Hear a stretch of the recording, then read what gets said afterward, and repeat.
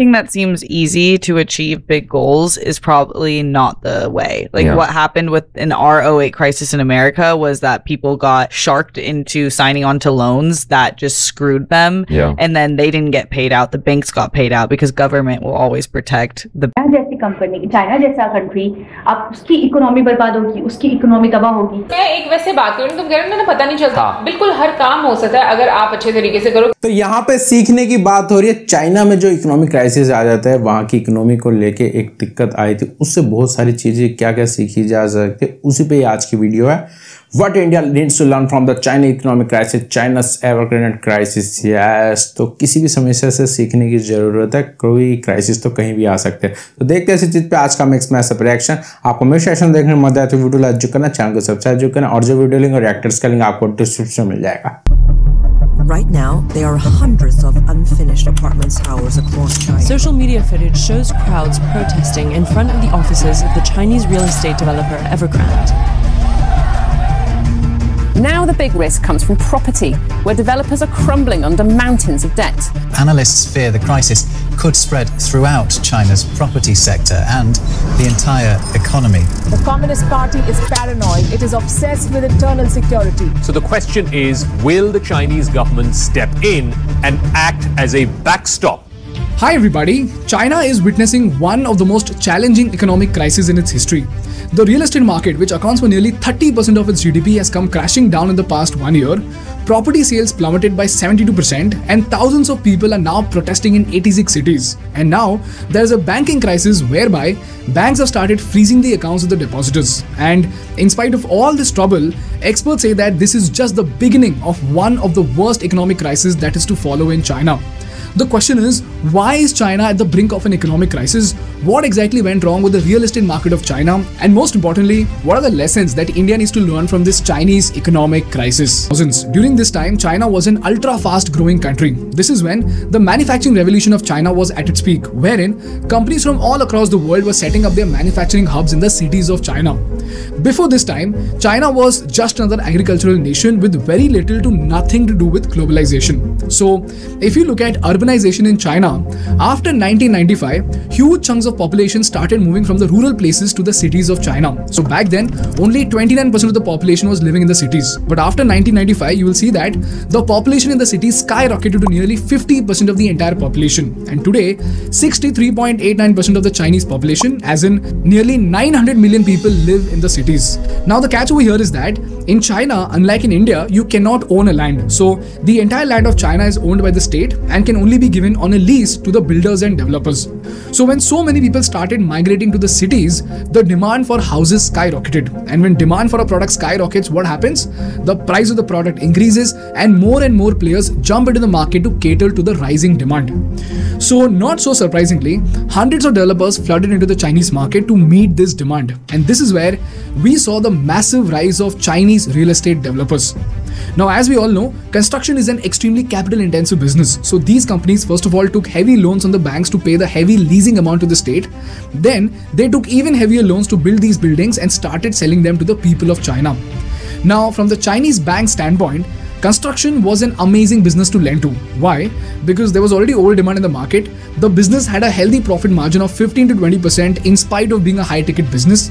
And most importantly, from the state's perspective, it generates a lot of employment, profits a huge supply chain of steel, glass, cement, brick and hundreds of other suppliers, and eventually makes a huge contribution to the GDP of China by giving jobs to many workers. In fact, this is the reason why real estate contributed to almost 30% of the Chinese gross domestic product.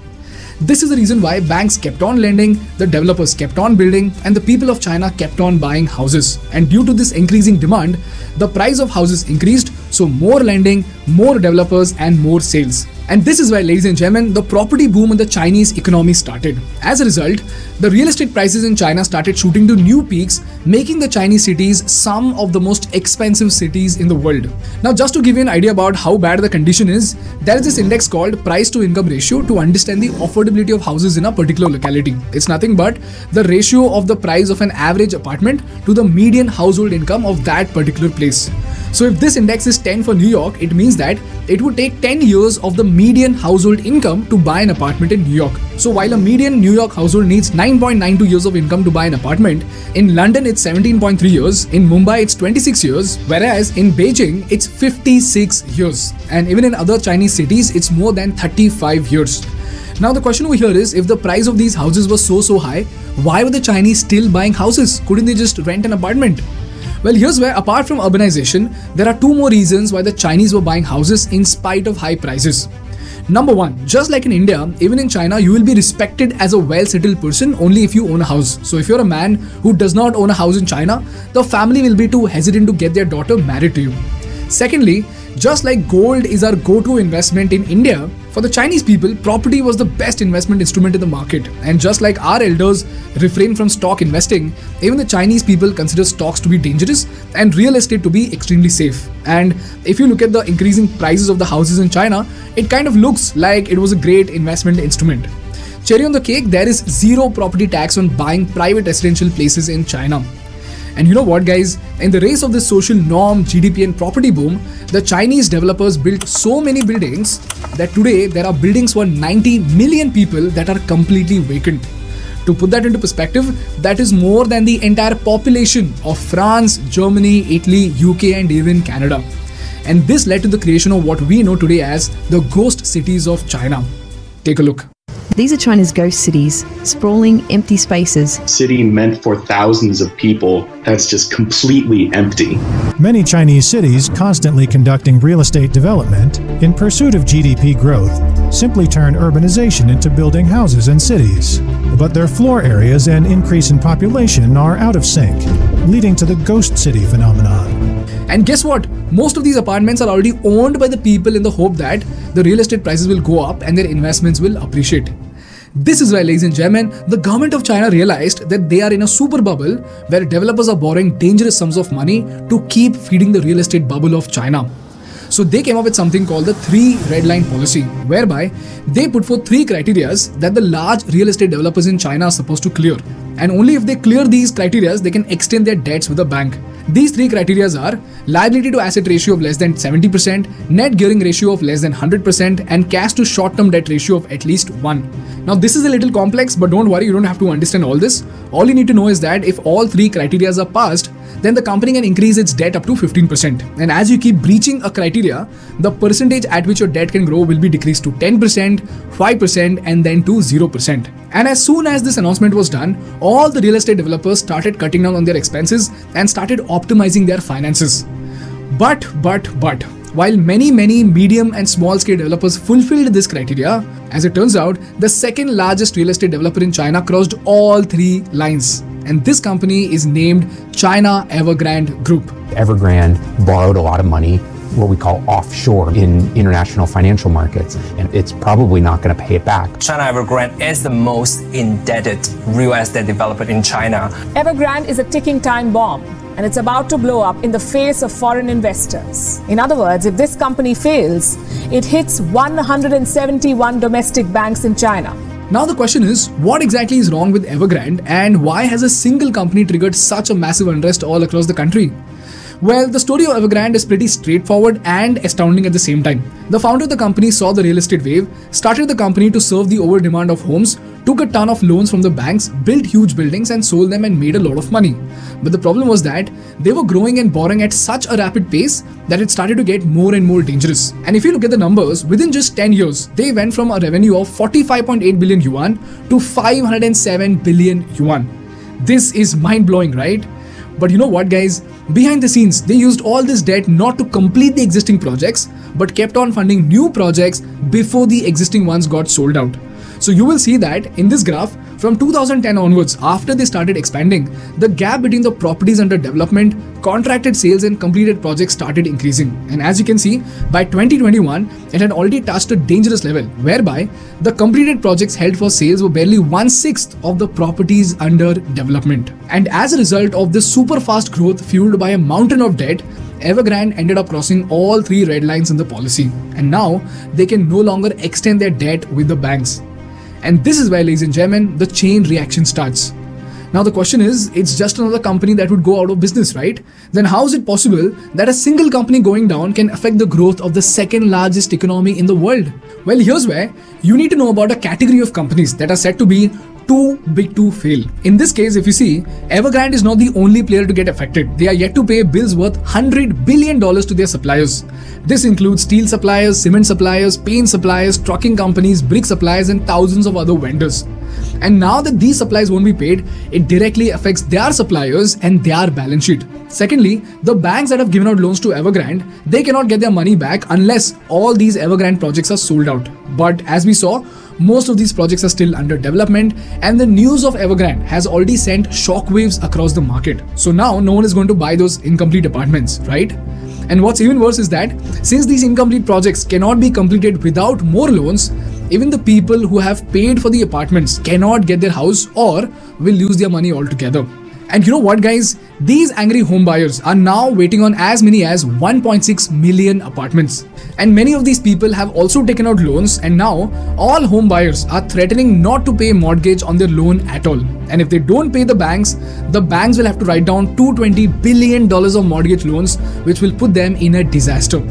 Fun fact, mortgage loans account for 20% of all loans in China. So you can imagine how bad the condition is. And you know what? Evergrande did not just borrow from banks, they also raised billions of dollars from the common people through bonds. And now even those people will lose money. And the most insane fact of all is that as of October 2021 itself, 2/3 of the top 30 Chinese property firms have breached at least one of the metrics in the 3 red line policy. Which means more defaulting, more companies going out of business, more defaulting customers, and more loss for suppliers, and ultimately the collapse of one of the biggest sectors of the Chinese economy. This is the reason why there is so much chaos in China. Now what remains to be seen is how will the Chinese tackle this crisis and how will it prevent itself from a catastrophe. And this brings me to the last part of the episode, and that are lessons that India needs to learn from this Chinese economic. Moving on to the lessons, the first thing we need to learn from this Chinese crisis is that investment instruments driven by mindless social norms will often cost both the people and the economy heavily. In this case, the Chinese definition of a well-settled person got a ton of debt piled up for the Chinese people in spite of the sky-high prices. So you see, in spite of it not making any economic sense, because of the social construct, it has now put millions of people's lives at stake. In our case in India, the same thing happened with FDs because we outright considered FDs to be safe because of the social norm without understanding inflation. Similarly, the mindless purchase of gold is now hindering our economy. So take a step back and assess whether your instruments are backed by calculated strategy or just mindless social norms. Number 2, piling up of debt of any company might showcase accelerated growth in the beginning, but with today's volatile, uncertain and chaotic market conditions, it comes at the risk of everything falling apart at once. In our case, just like Evergrande, the Adani Group is taking up a huge amount of debt. And like I said in the previous episode, it sounds both risky and genius to me. And as much as we must vouch for Indian businessmen to prosper and become the pillars of our economy, we must also keep an eye on the implications in case they start defaulting. And just like China had a huge supply chain, banks and people that got affected, if a huge business group in India starts defaulting, even our economy will face troubles.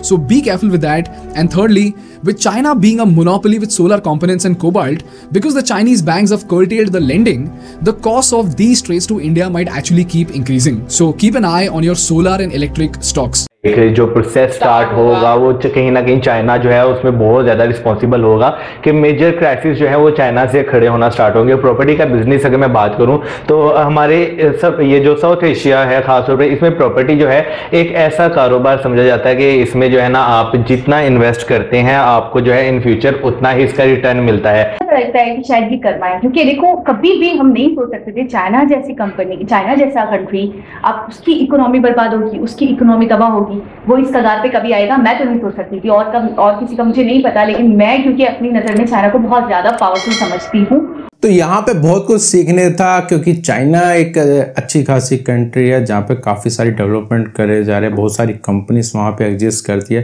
तो वहाँ पे इस तरह का economic crisis आ जाए तो थोड़ा surprise होता है, लेकिन उससे भी बात उनके उभरते कैसे है वो एक सीखने की चीज़ है। इंडिया को भी स्पेशली, चाहे कोई सी भी कंट्री हो, क्योंकि ये जो चीज़ होती है इकोनॉमिक क्राइसिस, ये कभी कंट्रीज देख को नहीं आती, कहीं पर भी आ सकती है, इर्रेस्पेक्टिव ऑफ उस कंट्री में किस तरह की गवर्नमेंट है, भले वो डेमोक्रेसी गवर्नमेंट हो चाहे वो किस तरह की। ये इकोनॉमिक क्राइसिस है, पॉलिटिकल क्राइसिस नहीं, पॉलिटिकल क्राइसिस तो पाकिस्तान में आते हैं, लेकिन इकोनॉमिक क्राइसिस कहीं भी आ सकते हैं। तो ये थी आज के हमारे मैक्स मैशअप रिएक्शन। आपको मेरे सेशन देखने में मजा आता है, वीडियो लाइक करें, चैनल सब्सक्राइब करें। मिलते हैं दूसरे वीडियो में। Bye bye, take care, thanks for